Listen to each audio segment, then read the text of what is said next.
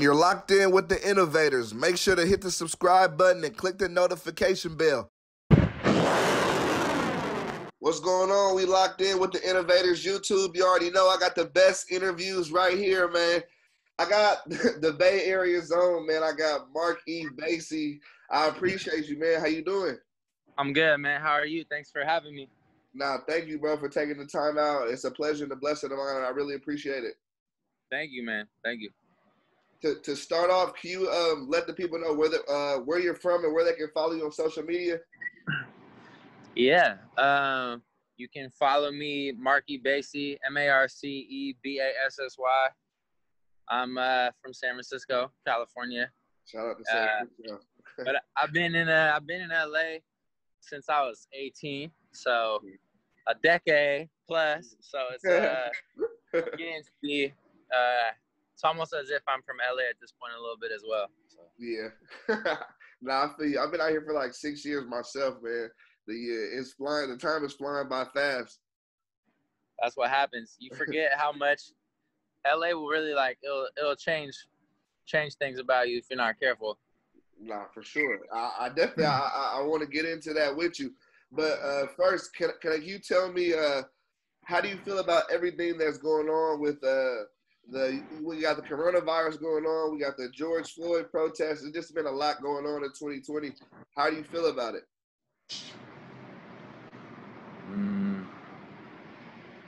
I feel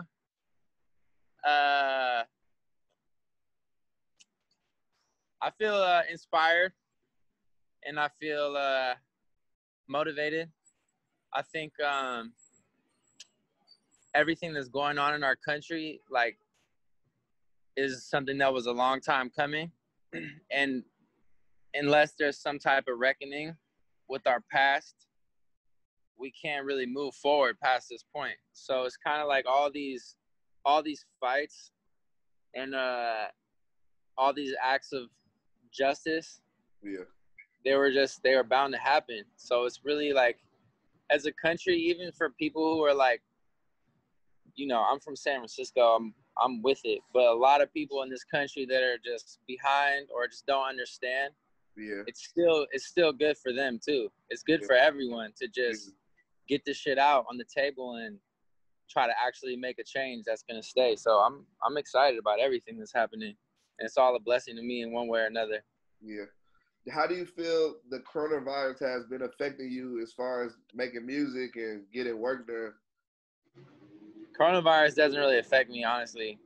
I people have asked me that, and I have some answer, but it's really the same for me. I wake up, I do my thing in the morning, work out, run, read, watch the news, whatever, and then I go in the studio. So, if anything, coronavirus just for me has taken away a lot of distractions. But for people that work from home, my heart goes out to people that really that's fucking up their livelihood. But for me, if I'm being honest, it just got me more focused and just made me have to have fun doing music, listening to music, reading, writing. So for me, it's been almost beneficial to have this forced kind of shutdown especially of my social life. Yeah, I would say the same thing for me, because I feel like during this time I've been able to put out, I was putting out maybe, I would say 3 to 4 videos on YouTube a week. Now I've been putting 12 and 15. The numbers have really shot up as far as me putting out content, because I create content right in my room. So it's just been you're right. There's no distraction, That's what I'm saying, bro. I want to ask you, what was it like growing up in San Francisco for you? Well, I grew up in San Francisco in the 90s, so it was a beautiful time, actually. Yeah. I was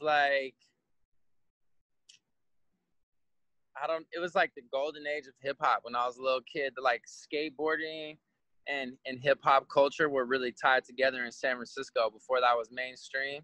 Yeah. So you see the little the white boy skaters would listen to underground hip hop and Wu-Tang, and I was soaking up all that. And then I also was fucking with like Bay Area rap music, Too Short and Mac Dre and Mac Mall. Yeah. And I was listening to like, and I was like the pop golden age too, like Mariah Carey. Yeah. It was just like music was more out in the world, and I was just a little kid receiving it all. Yeah.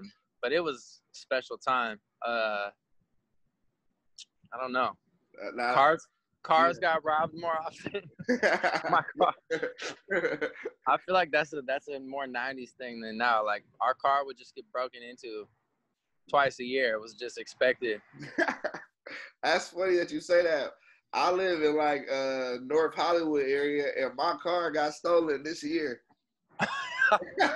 Actually, yeah. I mean, I used to live in North Hollywood too. They'll get you out there.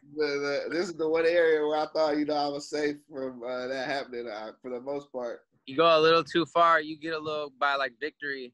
Yeah, for sure. Starts getting dicey. It's a whole different area. It looks less friendly when you get over there. Yeah.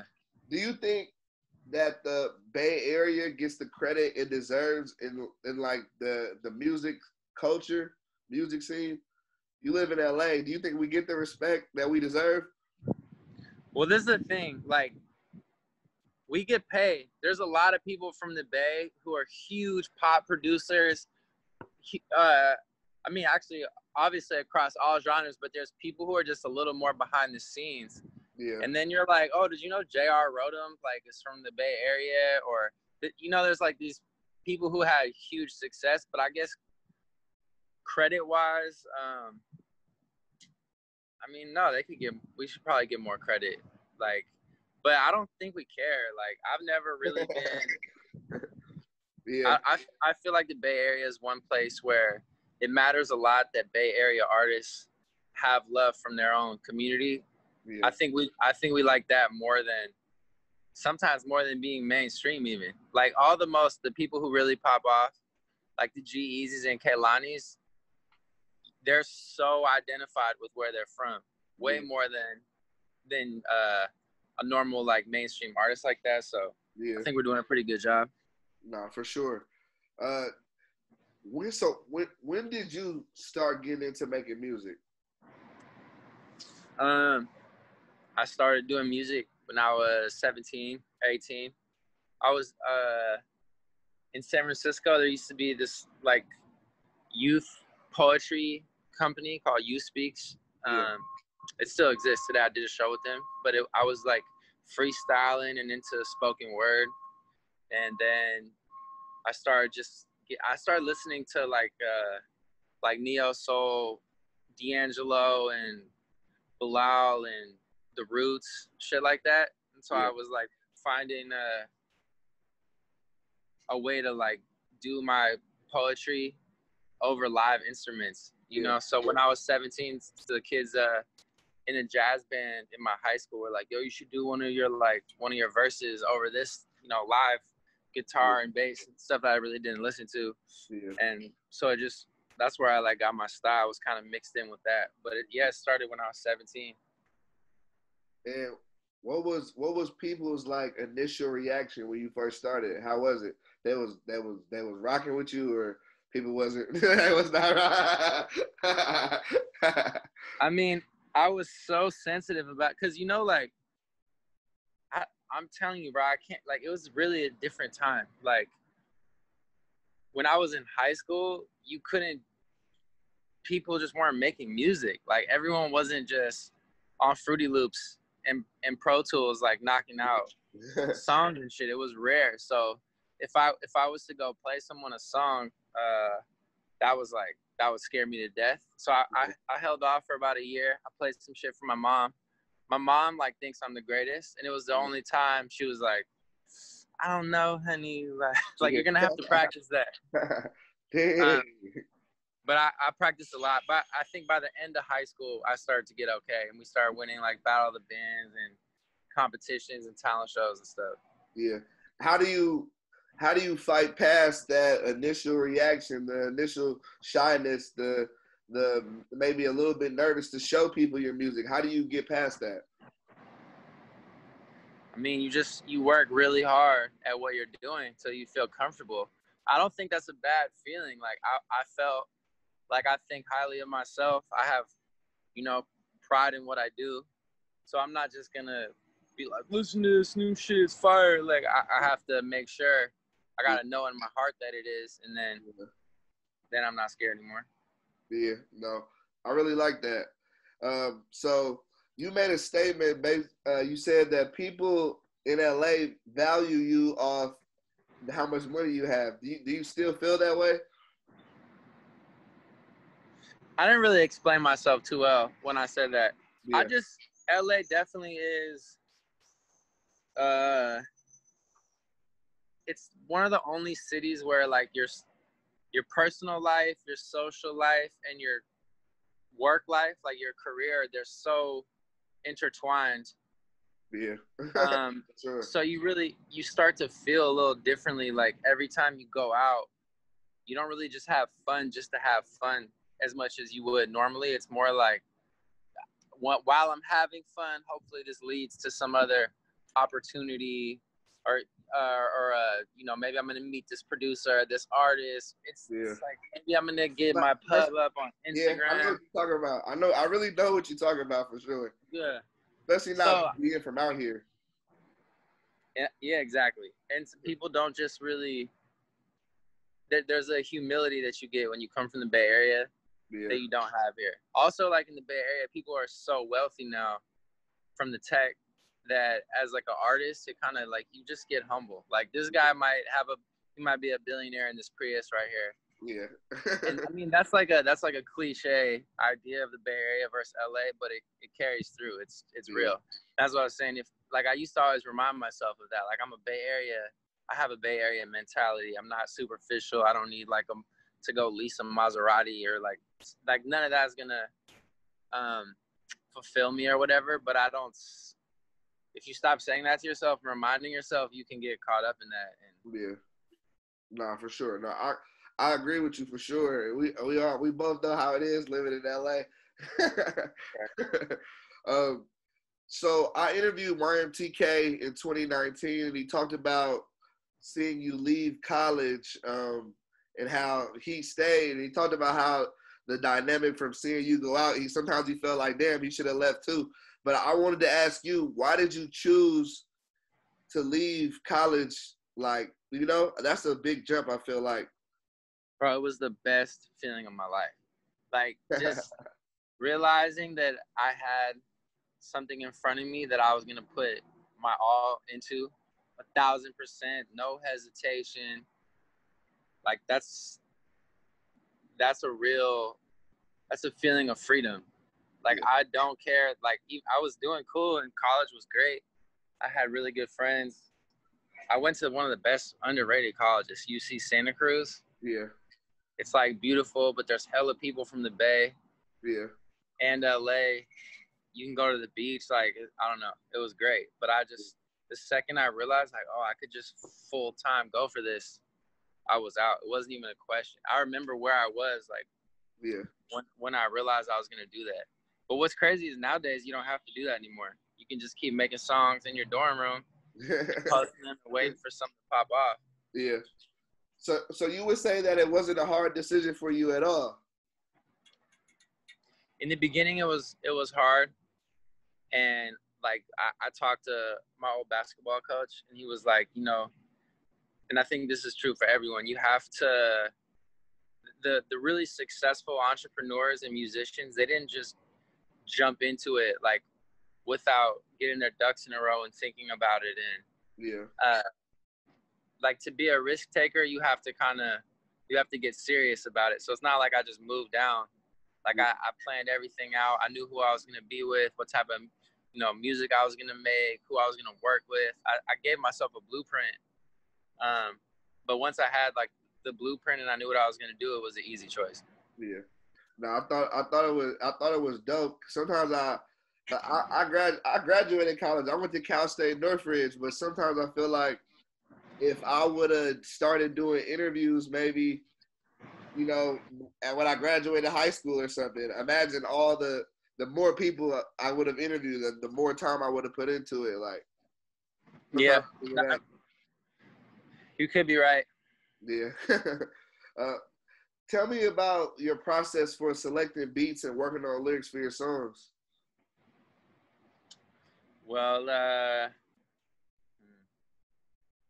just like smoke a spliff and listen to beats and just try to get like I try when I wake up. If I'm gonna be in the studio that day, I try to just listen to music, get into music, and just come from a place of like loving music. And get myself in a good mood, listen to my favorite songs, listen to new shit I like, and then when I get to the studio, whatever I've been listening to, whatever kind of feel I've had, I just bring that into the studio. I listened to that song, this old Nelly song, "Loving Me." Yeah. Stop never loving me. And I like listened to that all day the other day and got to the studio and that was like the inspiration. Sometimes we do it like that too. Yeah. No, that's hard. That's hard for sure. How hard is it for somebody to get you a beat right now? Your producer, you open to taking beats from people, or you have a select producers that you're working with? How does it work? It's honestly, it is really hard to get me beats, but not because I don't like. I tell everyone, I've never been like, nah, I'm not accepting beats. I accept everything, but I primarily work with just two people. And like usually when I hear, if you want to have a cohesive sound, you can't just be working with anybody. You know, like you can't really. It helps you build an identity when you work with a team.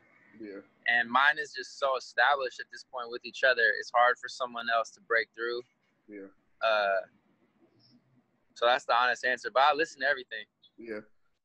Now I always like to ask artists that because I just feel like that's important to know because everybody's opinion on it is different. But I agree with you though. I feel like if you want to have a cohesive sound, you definitely should get in tight with some producers and work together on that specific goal.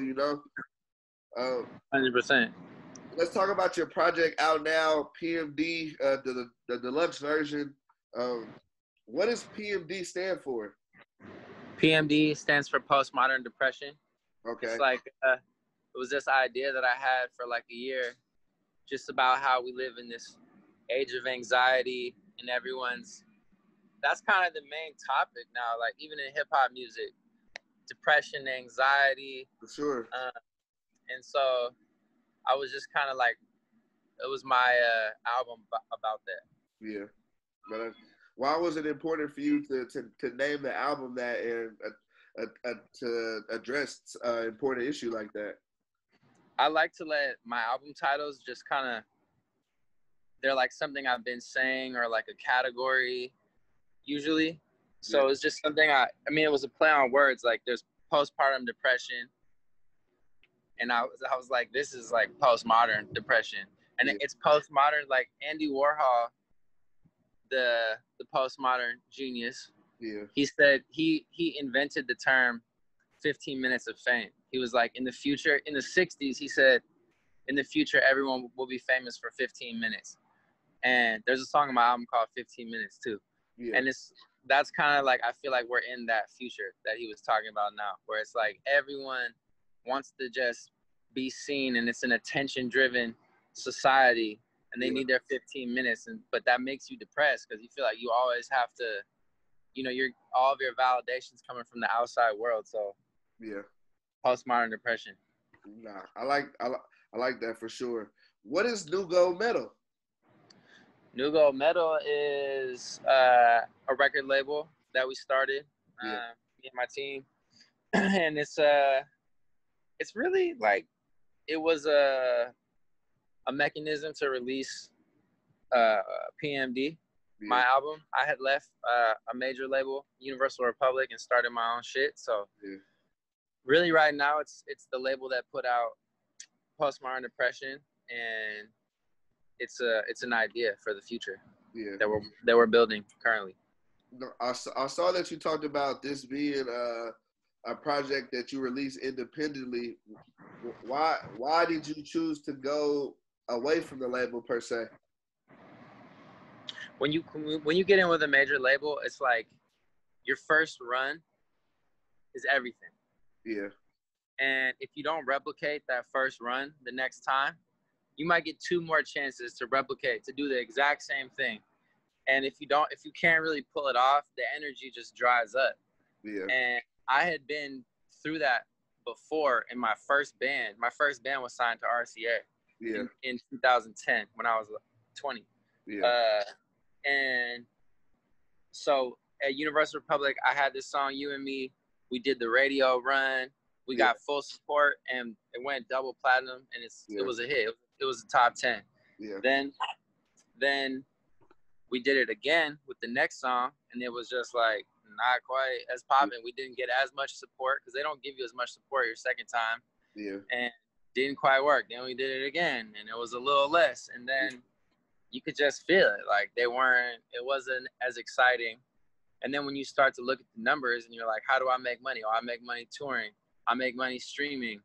Like this, there's nothing of me on the radio right now. So I literally walked into the office and just talked my way out of my deal. Yeah. And they agreed. They were like, yeah, it's better for us. So there's no bitterness really, you know? Like I can't wait till I have my next top 10, you know, just for the vindication, because fuck them on principle. But at the same time, it was just business, and I understood that. So I'm just trying to like use that as motivation for this project, for New Gold Medal. Yeah. Would you expect people? Would you tell people to do the independent route, or what would you say? Fuck yeah. Yeah.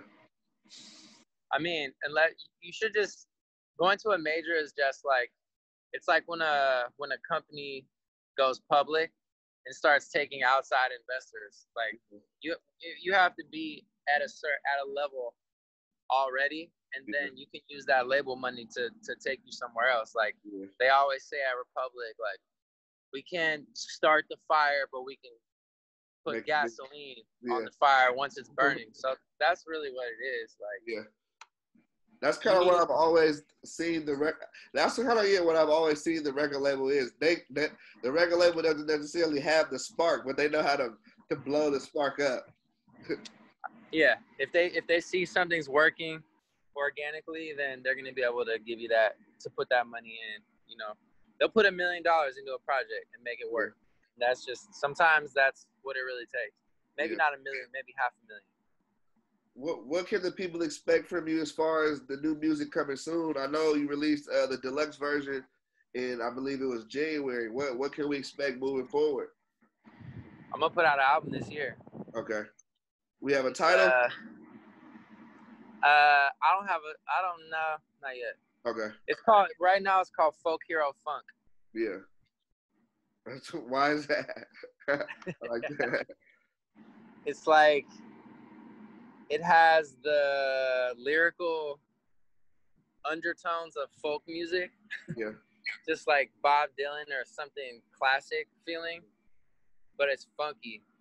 And I like to think of myself as like being on tour in Kansas, like in a sorority house, playing an acoustic guitar, like some Americana folk hero shit. Yeah. So that's hard. Baby. I know we all can't wait to hear it, man, for sure. I wanted to ask you, in this new era, we don't really see people dropping like longer bodies of music. Why was it important for you to do the deluxe version? That's just some business, some label shit. It's kind of just like a way to reintroduce your music. You got to keep putting yourself out there, especially on a product that you really believe in and worked hard on. Yeah. So I had the Tory song came kind of after I was rapping the album, so I wanted to get that out. Yeah. My favorite song on the whole project is on the deluxe. It's called Politics as Usual. Yeah. That's like another one that didn't exactly fit, but I really wanted it to be out in the world. So the deluxe is just a way to, it's like when you release the B-sides, just a way to give the people another couple options. Yeah.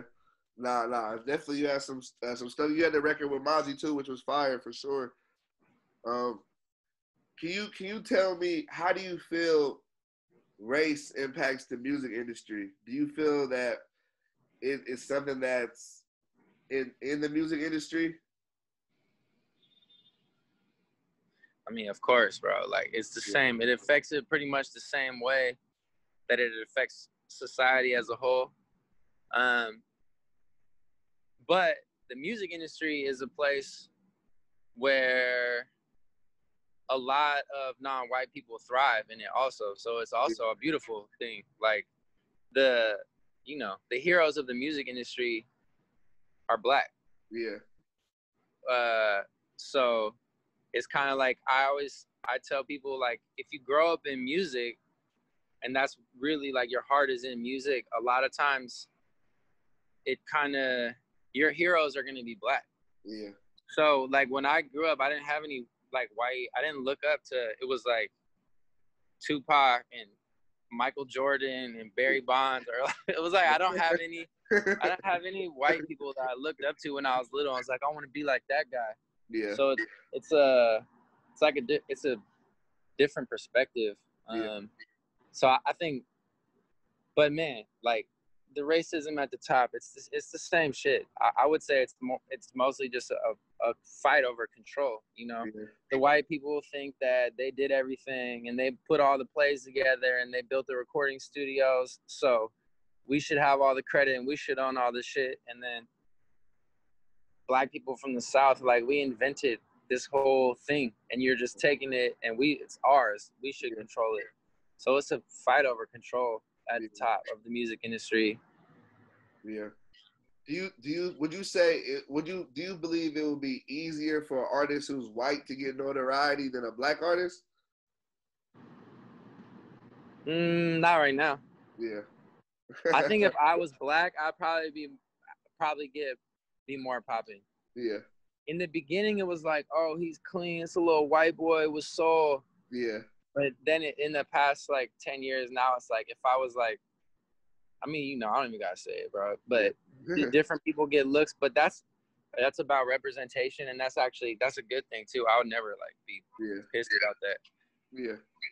What would you say is the most challenging obstacle you've had in your career, and how did you overcome it? Being white. you think people wouldn't? No, I'm kidding. I'm kidding. No. Just being white, because I had to figure out how to like have rhythm and be able to. I don't know. Like, it's really hard, bro. Like, you'll be working. I worked on a project for 18 months, with the same 3 people, and after a year and a half of like really working together every day, everyone in the room except me made that song "Loyal" for Chris Brown. Wow. It was like I just tried so hard, and like towards the end of this one project, everyone in this room gets this like huge blessing from God. Yeah. And I get no part in it. So why shit like that. We wasn't on it, or what? No, it was like a acapella that was done. That was incredible already. Yeah. And then it got sent to my partner. He cooked the beat up real fast around it. Yeah. Sent it back to Chris Brown. Chris Brown's A&R was in the room at the time. And that's how shit happens. And it was like, damn, how did that whole... I'm in this circle and somehow all this blessing just like shot down like a bolt of lightning and completely missed me. Yeah. So that kind of shit happens, but that also made me realize like, oh, you have to go do your Marc E Bassy shit. Yeah. And then I went and I got Marc E Bassy alive. But it had a lot to do with that, because you gotta basically, being in the music business, you have to be able to read energy. Yeah. And you have to be able to trust your gut. And that's the hardest part, to listen to yourself, because what other job like do people's opinions and the vibration matter so much? Yeah. Most jobs, it's not like, I hope people love this song. Like, that's that's a crazy proposition. Yeah. No, you're right. That is crazy. What is a perfect day for you? Perfect day is I wake up early. I meditate. I read. listen to music, then I work out, then get to the studio, drink a coffee, smoke a spliff, start working on music, listen to records, just try to get in my zone. Then around like 5 or 6, I start drinking, party a little bit, and be asleep by midnight. What are you drinking? Beer, hard liquor, wine, what? Depends on the day. But I'm mostly I like red wine. Okay. Most. I had this crazy last week. I had some great red wine. It was sweet and it was cool. And then a few days later, I got some free red wine, and it was the most bitter thing I ever tasted. And I was so disappointed. Yeah, bro. It's it can go either way. Yeah. Wine's alive in there, you know, so it can change. Yeah. Do you have any suggestions of some good wines that you like? Sure. I like Joel Gott. Yeah. I like I don't like to spend like hella money on wine, but Joel Gott, I like this Pinot Noir called Bella Gloss. That's probably my favorite. There's a Windward Vineyard is my favorite. That's like Pinot Noir, exclusively Pinot Noir. You know, just try to step it up from that $2 chuck, and everything will be all right. Are these sweet wines, or are these like a little bitter? Like, what are they tasting? I don't particularly like sweetness the most. I like just like a full-bodied wine that I guess I wouldn't say bitter, but I like the tannic. Yeah. Okay. Kind of strong. Yeah. I guess you could call it bitter a little bit. I think I like that. Yeah. What advice can you give to independent artists? Don't overthink shit. Push shit out. And the more you push shit out and get your team behind you, like, it really will build itself despite itself. You'll be overthinking everything and freaking out, and your company, it will grow if you just keep feeding it. Yeah. So just try to keep moving through your projects. Make the shit, make the video, put it out, get excited, make the rollout campaign, just get to the next one. Yeah. And, you know, just judge the frequency by how much money you're making off it, bro. If you're sustaining and you're living cool and you're enjoying it, then take a breath.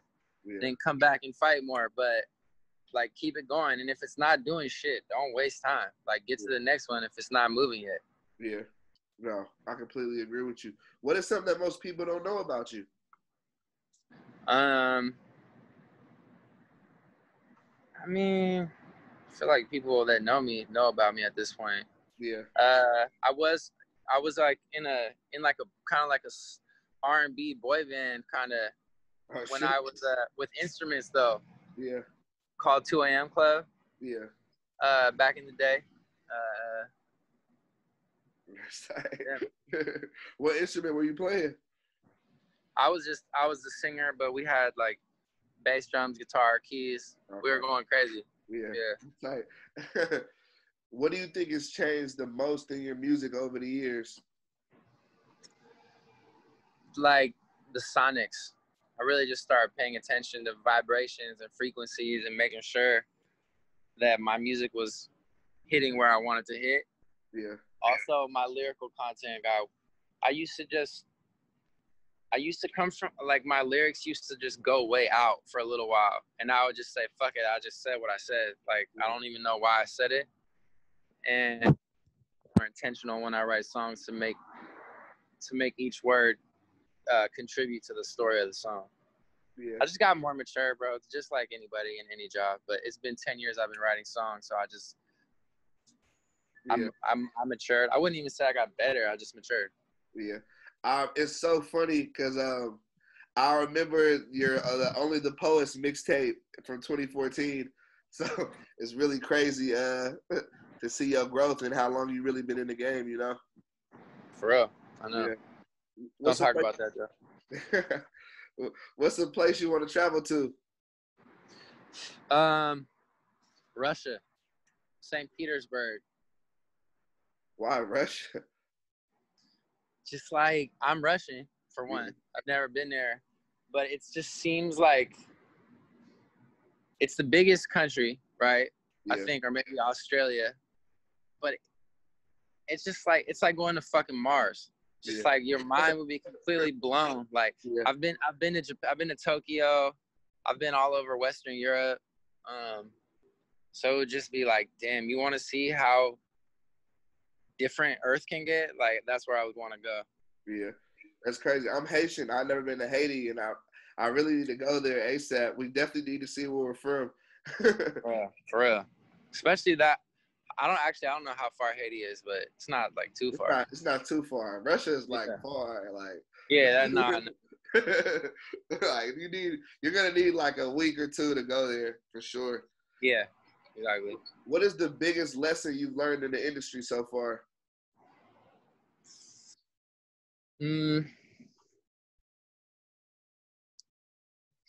Maybe how important it is to practice things that keep you authentic. Like your authenticity it doesn't come just natural to you. You have to fight for it, which seems counterintuitive, but the industry is trying to turn you into a puppet at all times. It's trying to just figure out a caricature that makes money and then continue that. So you have to fight for your authenticity, and you have to tap in big time, whatever that takes. So that's something I've learned, and I've been bad at it often. So I've had to learn it over and over again. Yeah, no, I like that. And for my final question, I wanted to ask you, what advice do you give to a new artist that's initially trying to get into making music? Make that music that all your group of friends loves the most. Be your friend's favorite artist, and then you can make a career out of it. Wow, I like that. I like that a lot. Do you have any final words for the people before you get out of here? Man, just stay safe out there. Keep being healthy. Yeah. Hell yeah. Marc E. Bassy, I appreciate you, bro. Thank you, man. Appreciate you. Thank you. All right, boss. You're locked in with the Innovators. Make sure to hit the subscribe button and click the notification bell.